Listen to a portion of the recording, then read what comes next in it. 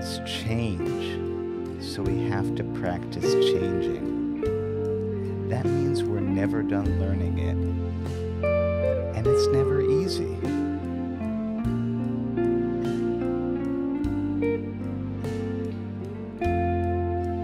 Hey, I'm Eric Haugen. There's my links. All the information is below, all that other stuff. If you don't know, CAGED is a sorting system. It basically goes like this. All chords appear 5 ways, like a C, like an A, if we had a capo, that would be an A. Like a G, if we had a capo, I do it this way. Like an E, again, that's a capo. Like a D, I do it this way. Or you could do that way. It's a pretty simple idea, like, okay, that's interesting, yeah, but here's the deal.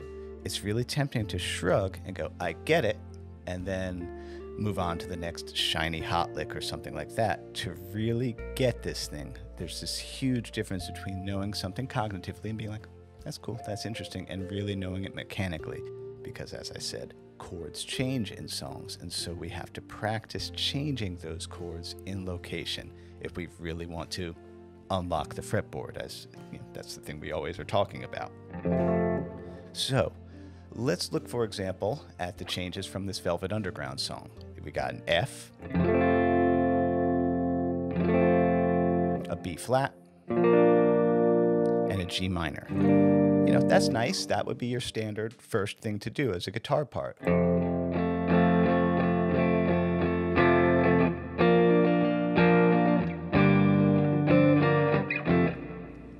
But it doesn't end there. Anything that we can do one way, there's 4 other ways we can do it. So for example, what if I went up to this version of F? This is a C-shaped F. And by the way, I'm going to chart out these forms and throw them up on my Patreon page for free. Head on over there if you want like a hard copy to kind of look back at. Okay, so there's an F chord that's right there. Where, oh where is a B flat chord that's right here? Haha, there's a B flat chord that's right there. Okay, then that also means there's gotta be a G minor chord somewhere. Oh, yep, there it is there. Let's pull up the backing track and see what that sounds like. Got my little iPad over here.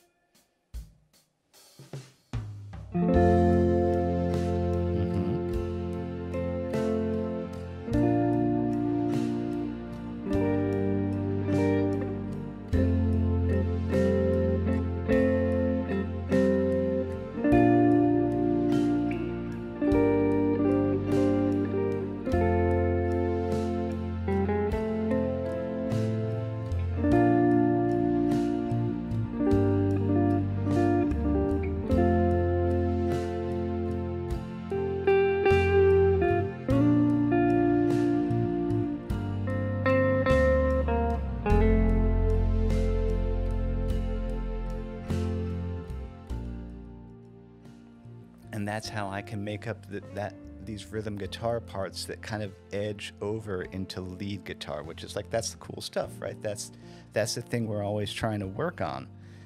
But here's the thing, it's never easy.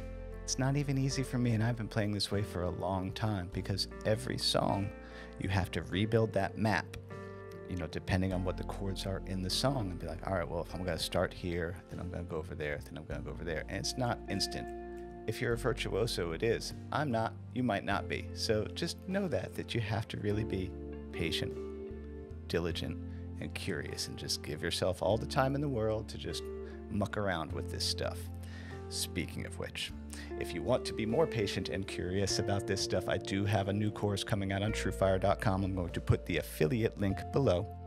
That one's going to be coming out pre-order is October 25th. Official course release is November 8th, and it's guitars and pentatonic double stops. Like I said, the affiliate link for pre-order will be below. You're going to hear me talk more about it when it's actually out. But yeah, it's more of this stuff. It's more of the chord shapes and then what you can do with them. I think, did I say everything? Yeah. Check the link below. It's all down there.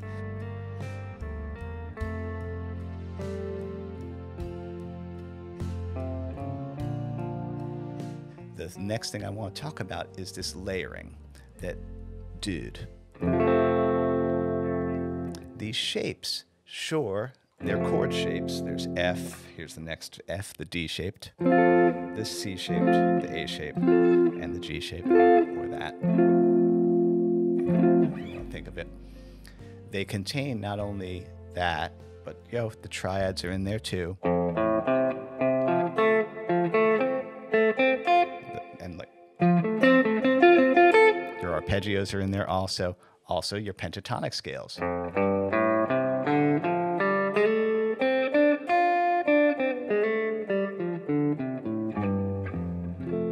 And that's how I'm able to, like, once I've constructed my changes for the song, that's when I get to decide what I'm going to do with it. Am I going to put a little fill in here?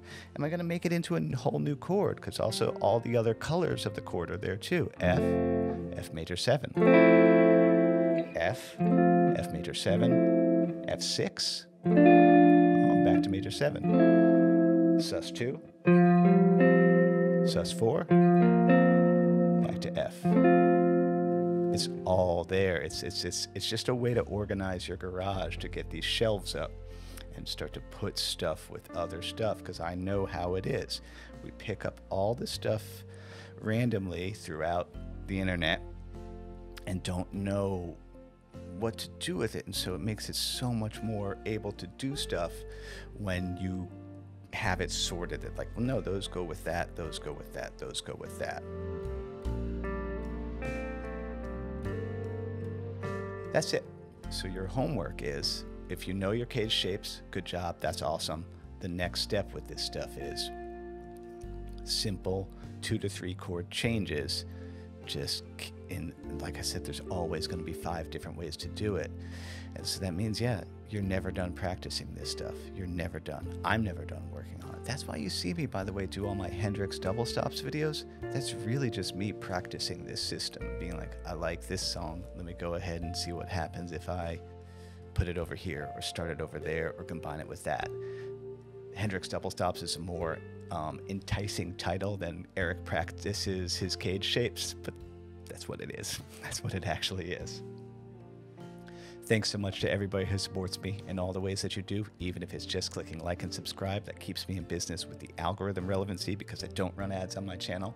If you see an ad, know that it was put there by the publishing robot. I don't make that money. That goes to the publisher. As Bill and Ted would say, be excellent to each other. Happy Friday. Eat pizza. Support me on Patreon.